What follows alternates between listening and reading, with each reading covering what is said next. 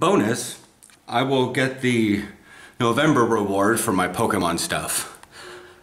Not bonus, I won't get another Suqueen before the end of the month.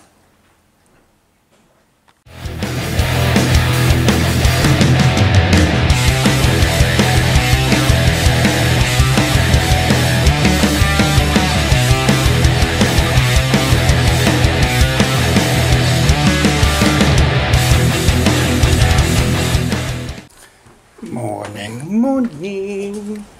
It is not damp outside. That means it's not raining. It was a little bit misty while I was out on my walk yesterday, but I wasn't like drenched by the time I got home. Shut up. Little Joe posted something about a bird making noise. So yeah, our friend Joe back in the States, he posted something that he felt accomplished when he said something to like a duck and it quacked back at him.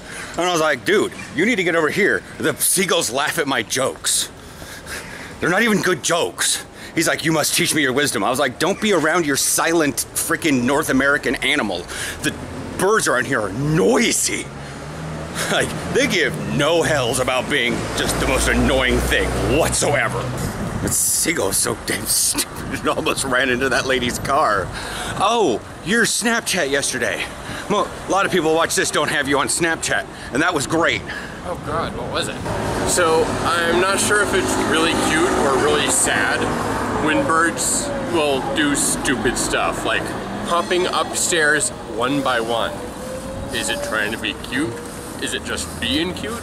Or is it just being dumb and not realizing it can fly?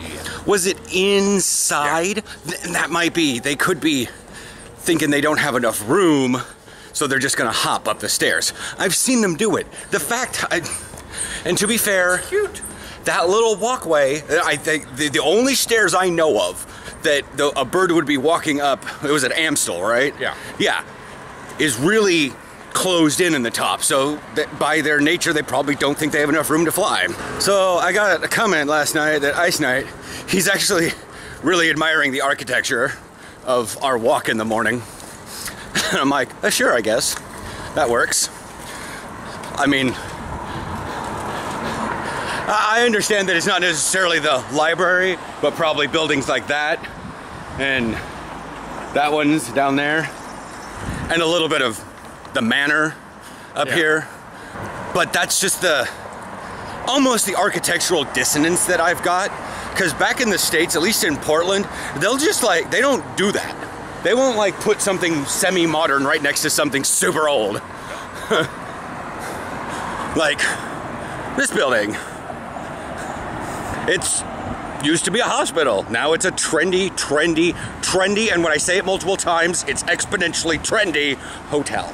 What I mean by that is I'm saying if there are hipsters that came from Portland, they'd look at this hotel and go, oh, this is a bit much.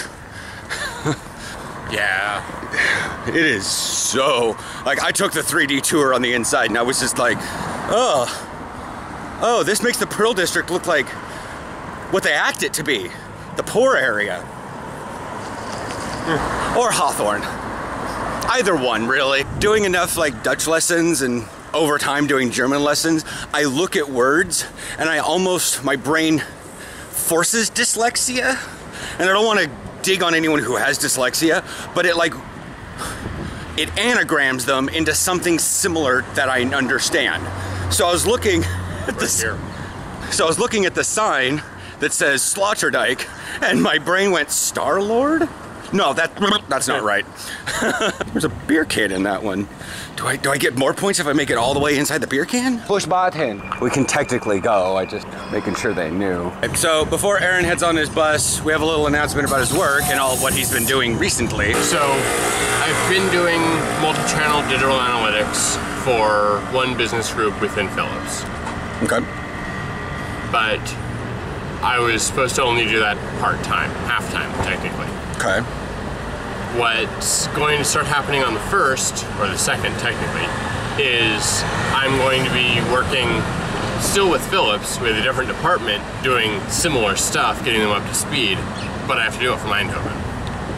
Which is an hour away from Amstel, which is great. He has a direct train out to Amstel and stuff, so I think you have a 30. No, I don't know. Well, I saw 2 buses after this. Yeah. Bye. I don't think it can get any darker on my way to practice. Oh, look at the light. Yeah, I'm here. The camera for like a solid like 10 seconds was like, is your shutter closed? Yeah. So, I'm not sure.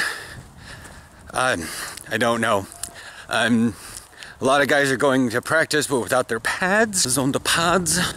Mar ben air. Without pads, but I'll be there. Okay. So yeah, that's what's going on with that.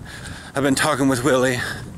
Nobody in Europe's biting on his thing, on his plugs for Euro players and our Facebook messages. It sucks. Because either they don't check it, or they see his thing and then they just immediately go to his profile and he doesn't have college film, so they're like, whatever. They don't actually look at his film, and it's the fact that it's, you know, the fact that he can roast D1 through NAIA athletes, and that a lot of the guys that these teams were mostly bench warmers, and they have like, I don't know, it sucks. And it's just the way the world is, at least in America, when it comes down to trying to get a job. You can have 5, 10 years job experience, on the job experience, you're like, you know, factory, you're missing fingers or something. You know, you've got proof that you know what the hell you're doing, but you can still lose a job application to someone with a college degree. Because that's kind of the crappy thing, is I know people who have gone to like into a trade, and they've not taken out student loans, they've got mild credit card debt, or you know, they work their way up through a system, and they have, like I said, mild credit card debt. They're making payments on a car that effectively is debt, but anyways, you know, they're not like deep in debt. And they're very successful, you know, got a decent apartment, all that jazz. And then they go for a job, and then some kid, you know, some 22-year-old with a bachelor's degree can take a job away from you because, well, they have a college degree and you don't. And that's the thing, is these guys have the idea that they are on a college roster, and even practicing, you know, and maybe getting in a game or two and having some film. Awesome. At a D2 school? Oh, that's amazing. Well, Willie went to a D1 school. He went to San Jose State, you know, and then he went to some JUCOs, not necessarily athletic decisions. And so, but that's the thing in the States, is academic decisions tarnish your athletic decisions. Whereas here, it's not that. You can go to college, Hochschule, that's Hochschule, or, you know, all those things. And then you just pay your dues to a club. I know you guys can't see me for jack crap, and I'm just talking. I'm not sure if I'm going to be able to record afterwards. It's so dark and it's somewhat rainy. And I thought I'd get this a little bit off my chest, that it's just so frustrating that I've seen him for 5 years just roasting people left and right. And I know, like, I know he would mess the hell up of the GFL too. He would, you know, he doesn't have the keyword on his resume, and they're not looking at him. Like, he could roast everybody in Brazil and they wouldn't look at him because he has no college experience.